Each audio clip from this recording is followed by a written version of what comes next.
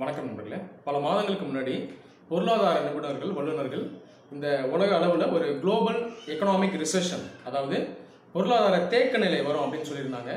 இன்னைக்கு இவர்களுடைய கணிப்பெல்லாம் உண்மை ஆயிடுச்சு. எது நடக்கக்கூடாது அப்படின்னு நினச்சோமோ அது இன்னைக்கு நடந்துருச்சு. இன்டர்நேஷ்னல் மானிட்டரி ஃபண்ட் IMF அஃபிஷியலாக அவங்க இன்னைக்கு குளோபல் ரிசெஷன் வந்துடுச்சு அப்படின்னு அவங்க அறிவிச்சிட்டாங்க. சரி, இப்போ இந்த குளோபல் ரிசெஷன் வந்ததுக்கு காரணம் இந்த கொரோனா வைரஸ் பிரச்சனையா அப்படின்னு ஒரு கேள்வி எழுது. இது கொரோனா வைரஸ் பிரச்சனையால மட்டும் இந்த குளோபல் ரிசெஷனில் நம்ம இன்னைக்கு வரல.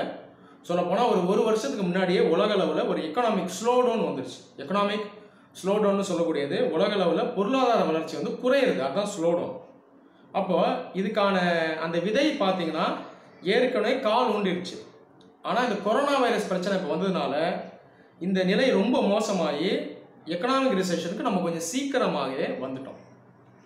சரி, இப்போ இந்த எக்கனாமிக் ரிசெஷன் இதனால உலக நாடுகள் எந்த மாதிரி பாதிப்பை சந்திக்க போகுது, இந்த எக்கனாமிக் ரிசெஷனால இந்தியாவுக்கு என்ன பாதிப்பு, இந்தியாவும் இந்த எக்கனாமிக் ரிசெஷனால பாதிப்பு அடையுமா, இதுல இருந்து எப்படி மீண்டு வரலாம், இதுதான் நம்ம இந்த வீடியோவில் பார்க்க போகிறோம். இந்த வீடியோவில் நான் எக்கனாமிக்ஸ் ஸ்கூலில் இன்டெப்த்தாக உள்ளே போக விரும்பல. டெக்னிக்கல் டேர்ம்ஸ்லாம் நான் ரொம்ப சொல்ல போகிறதில்ல. சிம்பிளாக எல்லாருக்கும் புரிகிற மாதிரி ரிசெஷனை பற்றி நம்ம டிஸ்கஸ் பண்ண போகிறோம். இந்த ரிசெஷன் இப்போதான் முதல் முறையாக வருது அப்படின்னு பார்த்தீங்கன்னா இது ஃபர்ஸ்ட் டைம் கிடையாது. இந்த உலகத்தில் பல முறை இதுக்கு முன்னாடி ரிசெஷன் வந்திருக்கு. கடைசியாக 2008-09 இந்த சீசனில் ஒரு குளோபல் எக்கனாமிக் ரிசெஷன் வந்துச்சு. இந்த எக்கனாமிக் ரிசெஷன்லேருந்து மீண்டு வர்றதுக்கு கிட்டத்தட்ட ஒரு 4-5 வருஷம் ஆயிடுச்சு. ஒரு 2013-14 தான் நம்ம ஃபுல்லாக மீண்டு வந்தோம். சரி, இப்போ வந்திருக்கக்கூடிய இந்த ரிசெஷனை பற்றி பார்ப்போம். ரிசெஷன் அப்படிங்கிறது முதல்ல என்னன்னு பார்த்தீங்கன்னா பொருளாதார தேக்க நிலை. எந்த ஒரு நாடாகட்டும் அந்த நாடு பார்த்தீங்கன்னா வருடம் மாதம், அதாவது இந்த குவார்ட்டர்னு சொல்லுவாங்க, 3 மாதம் சேர்ந்தது இந்த குவார்ட்டர். அப்போ அந்த ஒரு குவார்ட்டர்லேயும் பார்த்தீங்கன்னா எக்கனாமிக் க்ரோத் இருக்கணும், அதாவது பொருளாதார ரீதியாக அந்த நாடு வளரணும். ஒரு நாட்டினுடைய மொத்த மதிப்பு, அந்த பொருளாதார மதிப்பை ஜிடிபின்னு சொல்லுவாங்க, கிராஸ் டொமஸ்டிக் ப்ராடக்ட். அப்போ அந்த கிராஸ் டொமஸ்டிக் ப்ராடக்ட் ஆனது வளர்ந்துக்கிட்டே இருக்கணும். அப்படி இருந்ததுன்னா அந்த நாடு வளருது அப்படின்னு அர்த்தம். ஒரு சில நேரங்களில் என்ன ஆகிடும்னா இந்த க்ரோத் வந்து கம்மி ஆகிடும், இந்த ஜிடிபி க்ரோத் குறையும். அதை எக்கனாமிக் ஸ்லோடவுன் அப்படின்னு சொல்லுவாங்க. இந்த எக்கனாமிக் ஸ்லோடவுனுக்கு அடுத்த ஸ்டேஜ் தான் ரிசெஷன், தேக்க நிலை. அந்த பேரில் இருக்கிறதுல அந்த வளர்ச்சியே இல்லாமல் தேங்கிடும். இதுதான் எக்கனாமிக் ரிசெஷன். எக்கனாமிக் ரிசெஷன் வந்துருச்சுன்னா வளர்ச்சியே இல்லை, வளர்ச்சி விகிதம் பார்த்தீங்கன்னா 0% 0% போயிடுச்சு அப்படின்னு அர்த்தம். அப்போது இன்னைக்கு தேதியில் உலக பொருளாதாரத்தை நம்ம ஒரே இதாக எடுத்துக்கிட்டோம்னா உலக பொருளாதாரம் இன்னைக்கு தேக்க நிலையில் வந்துச்சு, அதான் வந்திருக்கு. அதாவது 0% growth ரேட்டில் இன்னைக்கு உலக பொருளாதாரம் ஆகிடுச்சு அப்படின்னு அர்த்தம். ஒரு சில நேரங்களில் இந்த எக்கனாமிக் ரிசெஷன் பார்த்தீங்கன்னா நெகட்டிவ் growth ரேட்லேயும் போயிடும். நெகட்டிவ் growth ரேட் அப்படின்னு சொல்லக்கூடியது என்ன அப்படின்னு பார்த்தீங்கன்னா, இப்போ இந்த குவார்ட்டரில் ஒரு நாட்டினுடைய பொருளாதார மதிப்பு இவ்வளோ $1 பில்லியன் இருக்குது அப்படின்னு வைங்க. உதாரணத்துக்கு இப்போ இந்தியாவினுடைய ஜிடிபி வேல்யூ பார்த்தீங்கன்னா ரஃபாக $3.2 ட்ரில்லியன் வைங்க.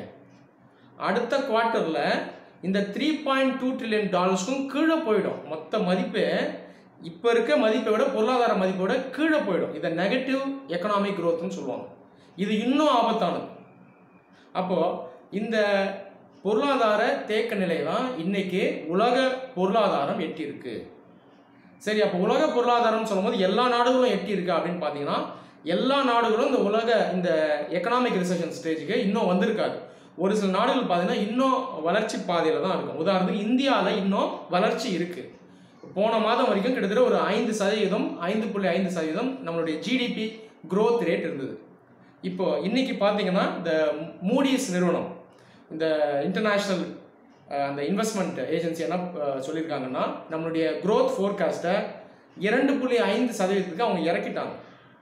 அப்போது நம்மளுடைய வளர்ச்சி விகிதம் பார்த்தீங்கன்னா இன்னும் இறங்கி இருக்குன்னு சொல்லணும். அப்போது இந்தியா இன்னும் வளர்ந்துட்டு தான் இருக்குது, இன்னும் ரிசெஷனுக்கு இந்தியா போகல.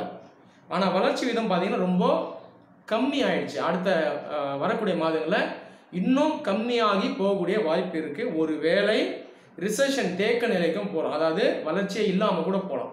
ஆனால் இந்த நிலைமைக்கு நம்ம போகாமல் இருக்கணும் அப்படிங்கிறது நம்ம எல்லாருடைய விருப்பம். சரி, இப்போ உலக அளவில் ரிசெஷன் வந்துருச்சுங்க. இப்போது இந்த பெரிய நாடுகள்லாம் என்ன நடக்க போகுது அப்படின்னு பார்ப்போம். சைனா, அமெரிக்கா, பிரிட்டன், பிரான்ஸ், இந்த நாடுகளில் என்ன நடக்கும் அப்படிங்கிறத பார்ப்போம். முதல்ல இந்த எக்கனாமிக் ரிசெஷன் வந்துருச்சு அப்படின்னா பொருளாதார ரீதியாக ஒரு சில மாற்றங்கள் ஏற்படும். மெயினாக என்ன நடக்கும் அப்படின்னு பார்த்தீங்கன்னா, இந்த வேலை வாய்ப்புகள் பார்த்தீங்கன்னா அந்த அளவுக்கு இருக்காது. அதே போல் பொருளாதார உற்பத்தி இதுவும் இறங்கிடும். இதுக்கு மெயினான காரணம் என்ன அப்படின்னு பார்த்தீங்கன்னா, டிமாண்டு கம்மியாகிடும். மக்கள் மத்தியில் இருக்கக்கூடிய அந்த தேவை பார்த்தீங்கன்னா இறங்கிடும். அப்போ தேவை எப்போல்லாம் இறங்குதோ அதுக்கு ஈக்குவலான சப்ளையும் பார்த்தீங்கன்னா அந்தளவுக்கு இருக்காது. அப்போ ஒரு பக்கம் டிமாண்டு கம்மியாகிடும், இன்னொரு பக்கம் சப்ளை உற்பத்தி அதுவும் கம்மியாகிடும். இப்போ இந்த நிலை வரும்போது என்ன ஆகும் பார்த்தீங்கன்னா, இந்த க்ரூட் ஆயில் பிரைஸ் இல்லையா, கச்சா எண்ணெய் விலை இது பார்த்தீங்கன்னா ரொம்ப கீழே இறங்கிடும். ஏன்னா உற்பத்தி தான் இல்லையா, தேவையும் இல்லை உற்பத்தியும் இல்லை. அப்போது இந்த கச்சா எண்ணெயுடைய விலை பார்த்தீங்கன்னா ரொம்ப கீழே இறங்கிடும். இந்த ஒரு நிலை ஏற்படும். அதே போல் நாடுகளுக்கு உள்ளே பார்த்தீங்கன்னா இன்டர்நேஷ்னல் ட்ரேட், இந்த வர்த்தகம் நடைபெறும் இல்லையா, இதில் பெரிய அளவில் பாதிப்பு இருக்கும். இப்போ அமெரிக்கா போன்ற நாடுகளுக்கு மற்ற நிறைய நாடுகள் என்ன பண்ணுவாங்க, எக்ஸ்போர்ட் பண்ணுவாங்க. உதாரணத்துக்கு சைனா, இந்தியா, நாமெல்லாம் நிறைய அமெரிக்காவுக்கு எக்ஸ்போர்ட் பண்ணுறோம். அமெரிக்கா ஒரு பெரிய மார்க்கெட், அமெரிக்காவை நம்பி பல நாடுகள் இருக்குது. இப்போ அமெரிக்கா குளோபல் ரிசெஷனுக்கு இன்னைக்கு போயிடுச்சுன்ற பட்சத்தில் இந்த நாட்டுக்குள்ளே டிமாண்டு கம்மியாகிடும். உதாரணத்துக்கு அந்த நாடு என்ன பண்ணிட்டோம்னா, இந்தியா போன்ற நாடுகளில் நிறைய விஷயத்தை அவுட் சோர்ஸ் பண்ணியிருக்காங்க. ஐடி கம்பெனிஸ் கிட்டலாம் நிறைய வேலைகளை கொடுத்துருக்காங்க. அப்போ இந்த டிமாண்டு கம்மியாகிடும். அப்போ ஐடி கம்பெனிஸ்க்கு பார்த்தீங்கன்னா அந்த அளவுக்கு பிஸ்னஸ் இருக்காது. இந்த ஒரு சில செக்டர்ஸில் வேலை இழக்கக்கூடிய வாய்ப்பும் இருக்கும். அதே போல் நம்ம ஒரு சில கூட்ஸையும் அமெரிக்காவுக்கெல்லாம் நம்ம எக்ஸ்போர்ட் பண்ணுறோம். இதுக்கான டிமாண்டும் அங்கே குறையும். அப்போது இந்த கூட்ஸை இந்தியாவில் உற்பத்தி செய்யக்கூடிய மேனுஃபேக்சரர்ஸும் பார்த்தீங்கன்னா அஃபெக்ட் ஆவாங்க. அதே நேரத்தில் நாம் மற்ற நாடுகளிலிருந்து ஒரு சில இறக்குமதிகளை பண்ணுறோம், இம்போர்ட் பண்ணுறோம். மெயினாக என்ன பண்ணுறோம், க்ரூட் ஆயிலை பண்ணுறோம். இப்போ க்ரூட் ஆயிலுடைய விலை பார்த்தீங்கன்னா குளோபல் ரிசெஷன் அப்போது பயங்கரமாக வீழ்ச்சி அடைஞ்சிடும். இது ஒரு விதத்தில் லாபம். அந்த க்ரூட் ஆயில் பில்லை நம்ம நிறைய மிச்சப்படுத்தலாம். ஆனால் இன்னொரு பக்கம் என்னன்னா, மற்ற சில கூட்ஸ்னுடைய ப்ரைஸஸ் அதிகமாக போகிறதுக்கான வாய்ப்பு இருக்குது. ஏன்னா நான் சொன்னது போல் உற்பத்தி வந்து ரொம்ப இறங்கிடும். அப்போது ஒரு சில கூட்ஸ்னுடைய இறக்குமதி விலை அதிகமாக போகக்கூடிய வாய்ப்பு இருக்குது. இன்னொரு விஷயம் என்ன ஆகும்னா, உலகளவில் இந்த நாணயங்களுடைய மதிப்பும் பார்த்தீங்கன்னா ஃப்ளக்சுவேட் ஆகும். ஒரு சில நாணயங்களோட விலை பார்த்தீங்கன்னா ரொம்ப கீழே இறங்கிடும். டாலருடைய மதிப்பு கீழே இறங்கிறதுக்கான வாய்ப்பு அதிகம். ஏன்னா முதல்ல அமெரிக்காவினுடைய எக்கனாமி தான் அஃபெக்ட் ஆகும். அப்போ டாலருடைய வேல்யூ அஃபெக்ட் ஆகிறதுக்கான வாய்ப்பு இருக்குது. அடுத்தது இந்தியா மெயினாக ஃபாரின் டைரக்ட் இன்வெஸ்ட்மெண்ட், அந்நிய முதலீடை நம்பி இருக்கும். நிறைய இண்டஸ்ட்ரீஸில் பேங்கிங், ஆட்டோமொபைல், சர்வீசஸ் செக்டர் எல்லாத்துலேயும் நம்ம அந்நிய முதலீடு தான் நம்பி இருக்கோம். அதே போல் நம்ம நாட்டுடைய உள்கட்டமைப்பு கிட்டத்தட்ட அடுத்த 5 வருஷத்தில் நிறைய பணம் தேவை. $1 trillion கிட்ட தேவை. இது மெயினாக ஃபாரின் டைரக்ட் இன்வெஸ்ட்மெண்ட்டை நம்பி தான் இருக்குது. அப்போ வெளிநாட்டு முதலீட்டாளர் இந்தியாவில் வந்து முதலீடு செய்யணும். அப்போ இந்த உலக நாடுகளே குளோபல் ரிசெஷனில் மாட்டிக்கிச்சுன்னா இந்தியாவுக்குள்ள இன்வெஸ்ட்மெண்ட் அந்தளவுக்கு வராது. அப்போ இதனால் இந்தியாவுடைய பொருளாதார வளர்ச்சி பாதிக்கப்படும். சரி, இப்போ இந்தியா உள்ள என்ன நடக்கும் அப்படின்னு பார்த்தீங்கன்னா, இந்தியா ரிசெஷனுக்கு போலனாலும் வளர்ச்சி விகிதம் இன்னைக்கு கம்மியாயிடுச்சு. அப்போ என்ன ஆகும்னா, இந்தியாவுக்குள்ளேயே டிமாண்டு கம்மியாகும். மக்கள் பார்த்தீங்கன்னா அவங்க கையில் ஸ்பெண்ட் பண்ணுறதுக்கு பணம் அந்தளவுக்கு இருக்காது, டிஸ்போசபிள் இன்கம் இருக்காது. அப்போது அந்த டிமாண்டு குறையும் போது உற்பத்தியும் குறையும், சப்ளையும் கம்மியாகும். அப்போது ஒரு சில நிறுவனங்கள் பார்த்தீங்கன்னா இவங்கெல்லாம் பாதிக்கப்படுவாங்க. மெயினாக manufacturing sector companies, services sector industry, இது எல்லாமே பாதிக்கப்படும். ஒரு சில முக்கிய சர்வீசஸ் செக்டர்ஸ் பார்த்தீங்கன்னா டூரிசம் மெயினாக பாதிக்கப்படும், சுற்றுலா பாதிக்கப்படும், ரியல் எஸ்டேட் மெயினாக பாதிக்கப்படும். அப்போ இந்த செக்டர்ஸ்லாம் அடிவாங்க. அப்போ இந்தியாவுக்குள்ளேயும் சப்ளை டிமாண்டில் பாதிப்பு இருக்கும், வேலை வாய்ப்புகள் அந்த அளவுக்கு இருக்காது. அப்போது இது நம்ம முக்கியமாக கவனிக்கக்கூடிய ஒரு விஷயம். அதே போல் இந்தியாவுக்குள்ளே இருந்து வரக்கூடிய டொமஸ்டிக் இன்வெஸ்ட்மெண்ட்டும் அந்த அளவுக்கு இருக்காது. அப்போது இந்தியாவுக்குள்ளேயும் இந்த பிரச்சனை இருக்கும். சரி, இப்போ இதிலிருந்து நம்ம எப்படி மீண்டு வர்றது அப்படின்னு நம்ம பார்த்தோம்னா, இந்த சொல்யூஷனை பற்றி நான் தனியாக இன்னொரு வீடியோவில் சொல்கிறேன். இப்போதைக்கு நான் ப்ரீஃபாக சொல்கிறேன். எப்போல்லாம் உலக லெவலில் ஒரு ரிசெஷன் வருதோ அந்த நேரத்தில் ஃபிஸ்கல் ஸ்டிமுலஸ் அப்படின்னு சொல்லுவாங்க. நிதியை வந்து கவர்மெண்ட் உள்ள பொருளாதாரத்துக்குள்ளே இறக்கணும். இதை பம்ப் பிரைமிங் அப்படின்னு சொல்லுவாங்க. பம்ப் பிரைமிங் சொல்கிறது அரசு நாட்டினுடைய பொருளாதார வளர்ச்சியை மறுபடியும் பூஸ்ட் பண்ணுறதுக்கு, பம்ப் பண்ணுறதுக்காக பணப்புழக்கத்தை உள்ளே கொண்டு வரும். அப்போ அந்த வளர்ச்சியை தூண்டுறதுக்கான முயற்சியை கவர்மெண்ட்டே எடுக்கும். இதை தான் எல்லா நாடுகளும் செய்யும் ரிசெஷன் வந்துருச்சுன்னா. மெயினாக ஒரு நாட்டுக்குள்ளே இருக்கக்கூடிய அந்த சென்ட்ரல் பேங்க் இருக்கு இல்லையா, இந்தியாவில் சென்ட்ரல் பேங்க் RBI, இந்த மத்திய வங்கிகள் என்ன பண்ணணும்னா எல்லா பேங்க்குக்கும் நிதி உதவி தரும். இதை வந்து ரீகேபிட்டலைசேஷன் சொல்லுவாங்க. இப்போ நாடுகளில் இருக்க வங்கிகளுக்கெல்லாம் இந்த மத்திய வங்கி பணம் கொடுத்து உதவும். இந்த வங்கிகள்லாம் இந்த பணத்தை வாங்கி என்ன பண்ணுவாங்கன்னா நாட்டுக்குள்ளே இருக்க மக்களுக்கு லோனாக கொடுப்பாங்க, நிதி உதவியாக கொடுப்பாங்க.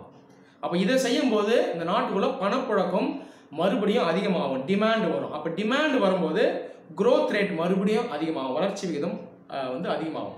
அப்போ டிமாண்ட் அதிகமாகும் போது அதை ஈடு கொடுக்கறதுக்கு சப்ளை உற்பத்தியும் அதிகமாக ஆரம்பிக்கும். அப்போ கொஞ்சம் கொஞ்சமாக இந்த மேனுஃபேக்சரிங் செக்டரும் சர்வீசஸ் செக்டரும் அப்படியே கொஞ்சம் கொஞ்சமாக வளர்ச்சி அடைய ஆரம்பிக்கும்.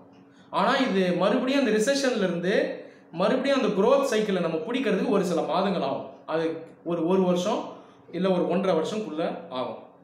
அப்போ இந்த முயற்சிகளை கண்டிப்பாக எல்லா நாடுகளும் கண்டிப்பாக எடுக்கும். முயற்சிகளை ஏற்கனவே இந்தியா எடுத்துருச்சு. இப்போ நேற்று பார்த்தீங்கன்னா பாரத பிரதமர் மோடி அவர்கள் கிட்டத்தட்ட ஒரு 1.25 லட்சம் கோடி அளவுக்கு ஒரு ஸ்டிமுலஸ் பேக்கேஜ் அவர் அறிவிச்சிருக்காரு. பேங்க் மூலமாக லோன்ஸ் தரணும்னு சொல்லியிருக்காரு. அது இல்லாமல் நாம் லோன்ஸை ரீபே பண்ணோன்னா அதை 3 மாதத்துக்கு டெஃபர் பண்ணியிருக்காங்க. சிறு குறு நிறுவனங்களுக்கு உதவி செய்யக்கூடிய முயற்சிகளும் எடுத்திருக்காங்க. அது இல்லாமல் மக்களுக்கு பார்த்தீங்கன்னா அந்த சோஷியல் வெல்ஃபேர் ஸ்கீம்ஸ் மூலமாக அந்த நிதி உதவியும் அளிச்சிருக்காங்க. அப்போ இந்தியன் கவர்மெண்ட் ஏற்கனவே ஆக்ஷன் எடுக்க ஆரம்பிச்சிருச்சு. இந்த ஆக்ஷன் மட்டும் போதுமா இல்லை மேற்கொண்டு எடுக்கணுமா அப்படிங்கிறத நான் இன்னொரு வீடியோவில் நான் உங்களுக்கு இன்டெப்த்தாக எக்ஸ்பிளைன் பண்ணுறேன். நன்றி.